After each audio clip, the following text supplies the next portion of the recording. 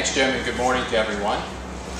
Welcome to the Driving Skills for Life program. This is actually my first opportunity to participate directly in a driving skills program, and I'm sure that's true for most of you. And it's a real pleasure for me to do that. Before I begin, I just want to introduce a couple of people here. Rosemary Pizzuto, CEO of Campfire USA from the Patuxent Area Council. Rosemary?